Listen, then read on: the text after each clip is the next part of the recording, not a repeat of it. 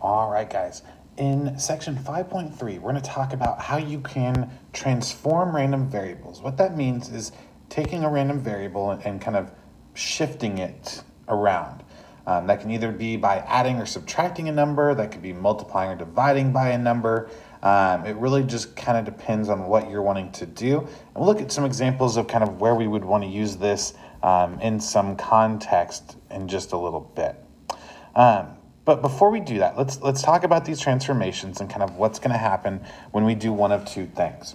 Let's first talk about what happens when we add or subtract by a constant. So when you add or subtract by a constant, and to help visualize, let's take a look at the standard normal distribution that I've graphed just above the start of today's notes. If you're going to add or subtract a constant to this distribution, what's going to happen? Let's say you add 2 to the distribution. That means you're taking all of the values in it and you're adding by 2. Well, notice that what's going to happen is you're taking your distribution and you're shifting it to the right by 2.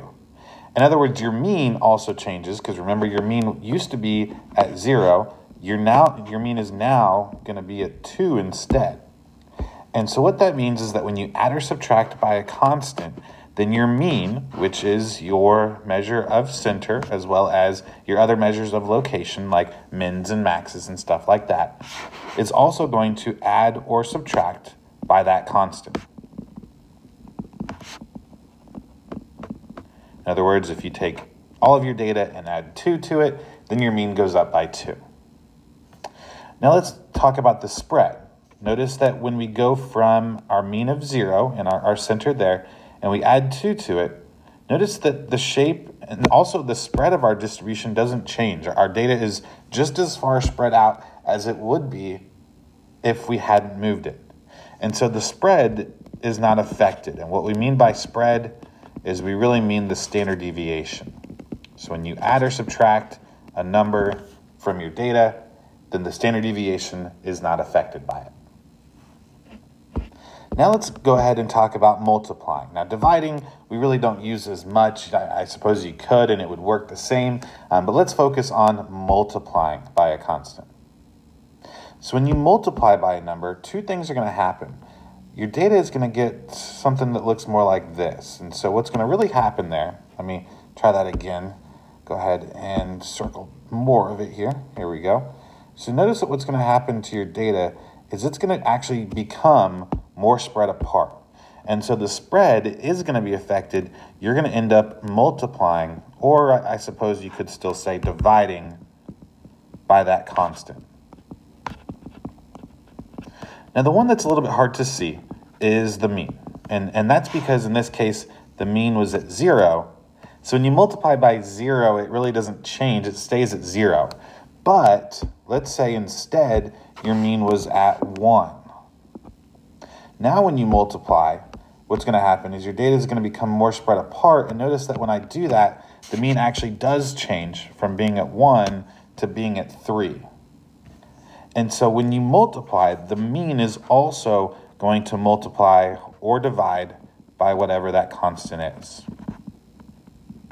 So to summarize, adding and subtracting only affects the mean, whereas adding and subtracting only affects the mean, whereas multiplying and dividing is going to affect both. So let's say you had a transformation that you were going to do. So y is equal to a plus bx was a linear transformation of some random variable x. Then when we talk about the mean, like we just got done with, notice that the mean is affected by both. In other words, if your mean is the Greek letter mu, you're going to be multiplying that by whatever b is, which was right here, and then adding to it whatever a is right here. Now, standard deviation, we said, was only affected by multiplication. So when you take your standard deviation, which we usually use sigma, then we're only going to do the multiplication by b. We're not going to also do the addition by a. The last thing that we're going to talk about is the shape. Notice that whenever we did our multiplying or dividing, the spread got more spread out, but the shape didn't change. Our normal distribution that we were working with was still a normal distribution. So the shape of the distribution never changes. It does not change Only the mean and standard deviation do. So let's take a look at this in some context to kind of see how this is going to work. So El Dorado Community College considers a student to be full-time if they are taking between 12 and 15 credit hours. The number of hours or units, X, that a randomly selected El Dorado Community College full-time student is taking in the fall semester has a distribution that looks like this. Now, shouldn't be too surprising if you're looking at 12 and 15 are the most for those of you heading off to college next year. Typically, classes are 3 credit hours in length. So someone who's taking 12 credit hours would be taking 4 classes, 15 credit hours would be 5 classes. Obviously, probably not as many that are taking 6 classes for 18 credit hours. And then the rest of these are probably classes, people who are taking a class where like it's an hour seminar or something like that. So just kind of wanted to break down the data before we use it. So let's calculate and interpret both the mean and our standard deviation for X. As a reminder for how to do that, you're putting all of your units for X into list 1, all of your probabilities into list 2, and you're using one var stats. If you'd like to see how to do that, the video for 5.2 shows you how. I'm going to go ahead and do that on my own calculator separately, and I will let you do the same.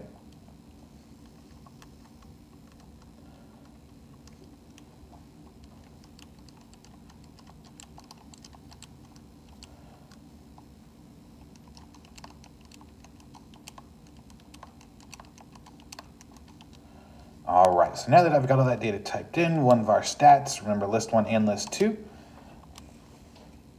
and I'm coming up with the following.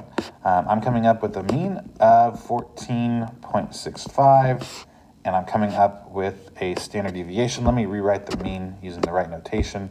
We use this capital mu, and this is of our variable X, so mu with X down here. And then our standard deviation of X is about 2.06. As far as interpreting those, I'm just going to kind of say those out loud. If you want to write them down, feel free. Again, go back to 5.1 and 5.2 if you want to see how to do that. But when you interpret the mean, you'd say that in a long series of repetitions or in repeated sampling, that we would expect the average number of units being taken by a randomly selected student to be about 14.65. So to be about 15. Whereas standard deviation, we would say on average, the results would vary by about 2.06 hours from the mean. All right, so now let's look to see how transformations are going to work. So at El Dorado Community College, the tuition for a full-time student is $50 per unit or per credit hour. So if T is the tuition charge for a randomly selected student, then T would be equal to 50X. So what I've done in this table is I've gone through and I've multiplied all of the X values from the first part by 50. In other words, 12 multiplied by 50 would tell you that a student taking 12 units is going to be charged $600, whereas 13 would be $650, all the way up to 18 is $900. Now, I suppose what you could do is you could go ahead and do the same thing we did on the first part. Put the first into list 1, second into list 2, do one var stats, and there you go. But the easier thing to do is just use transformations. If we've got that T is equal to 50X, then for our mean of T, remember means are affected by multiplication, we would just take 14.65 multiplied by 50, which is $732.50, which again should be the same as if you did go ahead and put these into list 1 and list 2. You wouldn't even have to change list 2, just list 1 and do one var stats. You should come up with $732.50. Then for the standard deviation of T, same idea. If we take 2.06, multiply that by 50, we get $102.80. So there would be our standard deviation. Let's do one last transformation here. So in addition to the tuition charges, each student is assessed student fees of $100 per semester.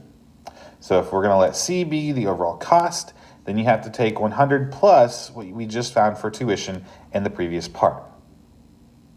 So here's the distribution. So again, you can see where all we've done is taken our 600, added 100 in our fees would be 700. And we've done that all the way throughout And so again, if you wanted to change list 1, keep list 2, and go ahead and type those in your calculator, hit 1var stats, and you're good.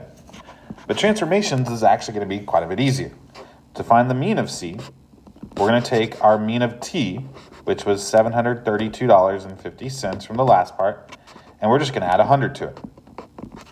So that becomes $832.50. Now, for our standard deviation of T, and I wrote mean of C, I guess it is C. Let me get those fixed. So standard deviation of C, here's where we have to be careful. Remember that the standard deviation is only affected by multiplication. It's not affected by addition and subtraction. So we're not going to add 100 to our previous standard deviation. In fact, the standard deviation is going to stay the exact same, and it's going to stay $102.80. All right, so I think I've got a couple more examples for us to look at, and then we will be good. So in a large intro stats class, distribution of X being the raw scores on a test was approximately normal. That'll probably be an important part later.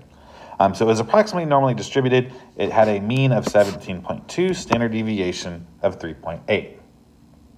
The professor decided to scale those scores by multiplying the raw scores by 4 and adding 10. We're going to let the variable y be the scaled score of a randomly selected student from the class, and let's find the mean and standard deviation of y. All right, so let's think about y and what we've got going on. So we're taking our numbers, our raw scores, and multiplying by 4. So that would be taking 4 multiplied by x, and then adding 10 to those, so plus 10. Okay, now remember we had our mean for x was given to us as 17.2. Our standard deviation for x was given to us at 3.8.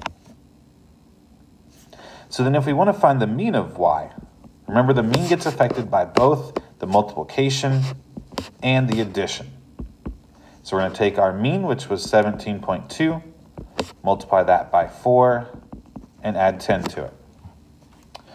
And when we do that, let's see what we get here.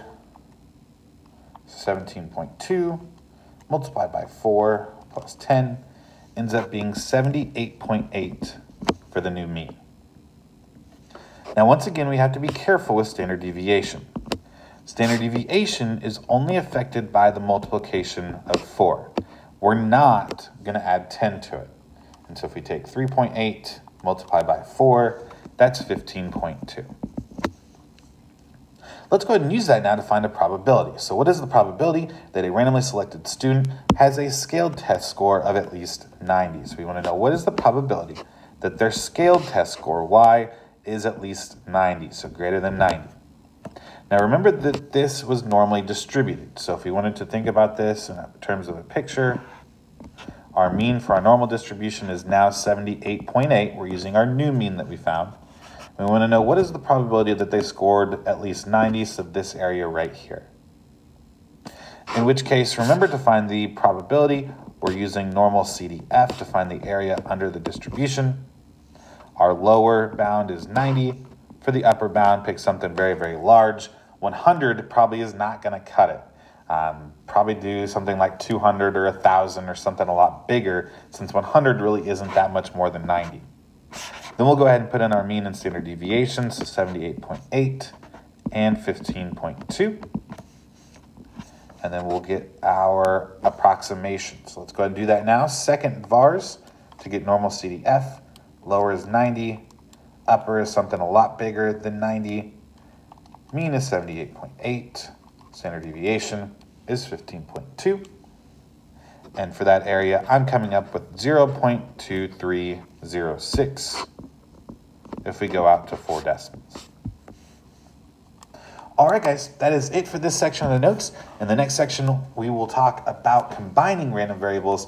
So not just adding or subtracting, or multiplying, dividing numbers from them, but how can we actually add 2 different variables together, and how can we add 2 different standard deviations together. That being said, until next time, guys, have a great rest of your day.